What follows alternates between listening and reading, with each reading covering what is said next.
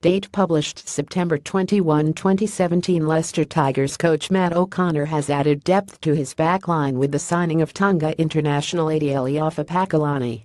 The 25-year-old Pakalani can play at fullback and wing and arrives in Leicester after previous experience with Auckland in New Zealand and in Super Rugby with the Waratahs, making his debut there as a teenager in 2011.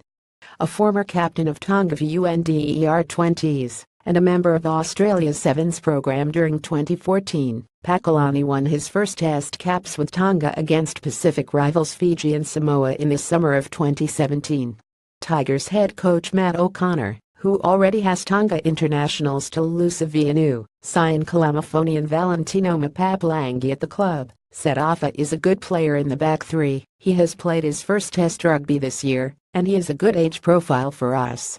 We've been looking for a bit of depth in our backline options and we look forward to working with him. Pakalani said, I was very excited that Leicester were interested in me, and now I'm excited to be here at one of the big clubs in Europe.